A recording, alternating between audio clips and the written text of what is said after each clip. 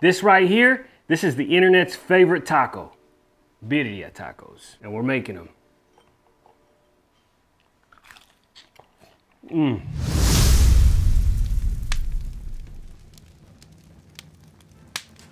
A few of you had expressed to me that you wanted me to make some recipes that didn't involve a smoker, a grill, none of that stuff. You wanted me to make something in the kitchen, so today we're gonna make the internet's favorite taco, Birria Tacos. Let's go.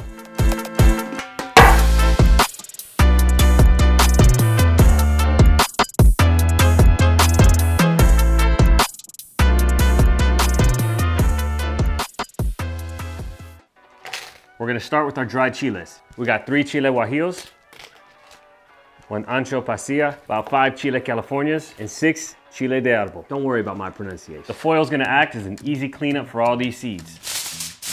If it makes you feel more comfortable, use some gloves. You wanna remove all the seeds as much as possible. Try to remove these veins if you can. Most of your heat are gonna come from these, chile de árbol. If you don't want it as spicy, just use a few of these.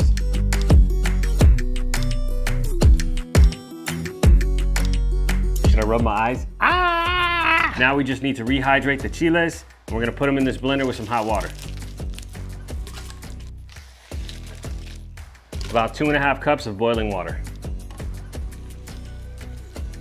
Let them rehydrate for about 5 to 10 minutes, then go ahead and add in chicken bouillon, garlic powder, salt, black peppercorns, and cloves. Full recipe can be found on page 12 of my book. My mother-in-law recently went to Nicaragua and she brought back some achiote paste. So I'm gonna add about 1 tablespoon into this. The achiote paste is gonna give you a nice deep red color as well as some delicious flavoring. We're gonna add in 1/2 onion. Got about 8 cloves of garlic. 1/4 cup apple cider vinegar. Give it a little taste. Those flavors are perfect. Not too spicy and not too salty. We're gonna add salt at different stages throughout the cook. Now that you have your sauce, set it to the side and let's prep the meat. Today we're gonna be using the arm roast cross rib, and it still has a little bit of bone marrow in it. And that right there is gonna add a great dimension of flavor. Foil down for some easy cleanup.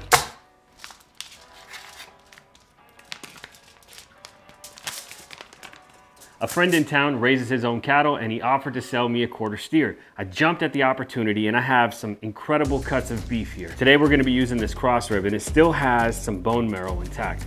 I believe that's gonna give us a nice, incredible dimension of flavor. Pat dry the meat.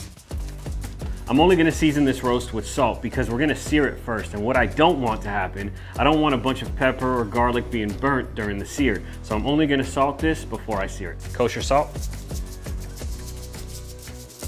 Press that salt in.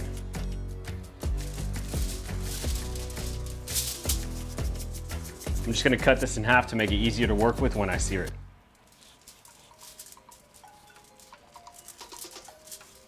Today's cook is gonna be super easy. We're gonna do this in our Ninja pressure cooker. We're actually gonna have this meat done in under 2 hours. Our pressure cooker is warmed up, so now it's time to sear the meat. Fat cap first, just to give it a little oil.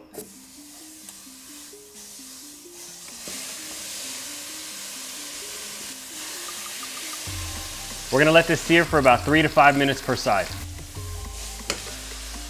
Now that we got the meat seared, it's time to pour in our sauce, add a couple of bay leaves and a cinnamon stick. Cinnamon stick. 2 bay leaves. And now we wait. It smells incredible. Time to take this meat out and let it rest. That's tender, so tender. Already just falling apart. Now I'm just gonna set this off to the side until I'm ready to strain the broth, finish up these tacos. Tender, flavorful beef. Let me show you how it shreds.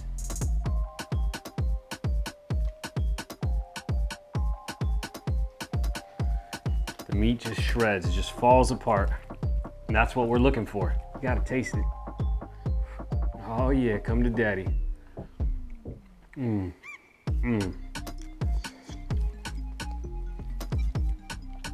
Absolutely amazing.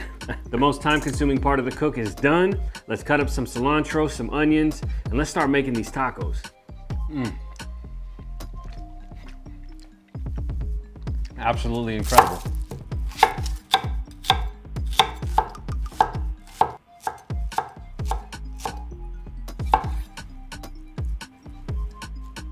Oaxaca cheese. This stuff, when it melts, it gets so creamy and delicious. This is what you want to be using. Or mozzarella. If you can't find Oaxaca cheese, mozzarella is a great substitute. And now we just want to strain the consommé. We want to get all that grittiness out so it's a nice, smooth broth.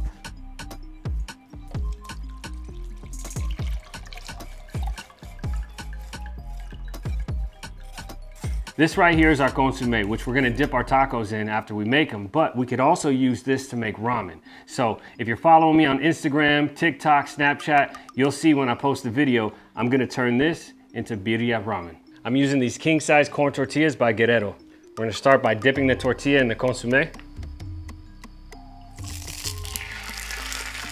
Go in with some meat, cheese, cilantro, and onions.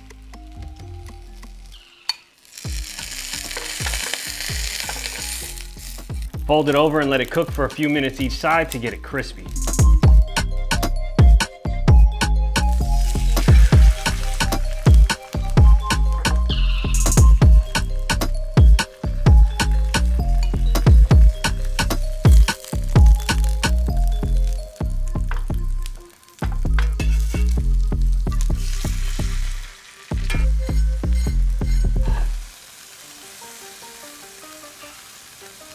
Got our consommé, a little bit of cilantro and onion on top, because I'm gonna drink the rest like a soup.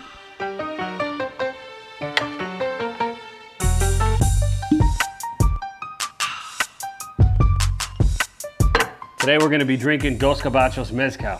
I know you guys are looking for wood fire and I know you're looking for whiskey.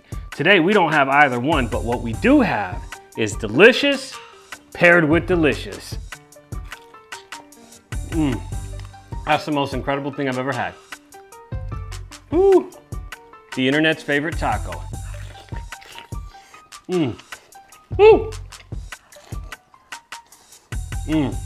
Taco Tuesday. Taco every day. I get the dip. I love cooking on my grill. I love cooking on the smoker. I absolutely love cooking outside. But when a few of you came to me and said, hey, we need you to make some stuff that doesn't involve a grill, doesn't involve a smoker, and we need something delicious, I delivered for you. At least I think I did. Yeah, I did. I delivered for you. Now, if you want this recipe, it's on page 12 of my cookbook. I'll put the link in the description below. And I'll tell you, hundreds of people have messaged me throughout the years saying that they've tried my recipe and they absolutely love it. I love it, so I made it again with a few tweaks, and this time we made it in a pressure cooker. In the past, I've done this on the smoker, I've done it in a crock pot, but never in a pressure cooker.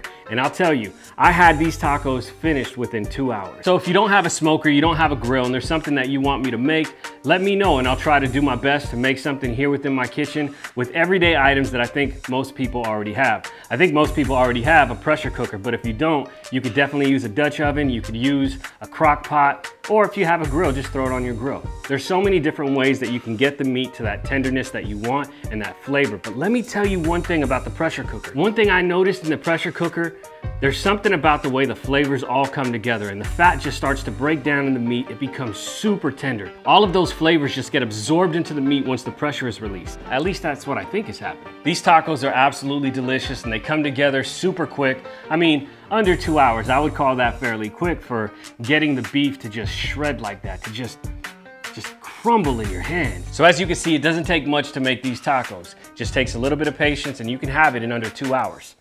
I hope you'll try this recipe, pick up my cookbook when you get a chance, and remember, if you like this content, hit that notification bell, hit that like button, leave me a comment, share it with a friend, and most importantly, don't forget to subscribe. I'm about to go crush these tacos. Cheers.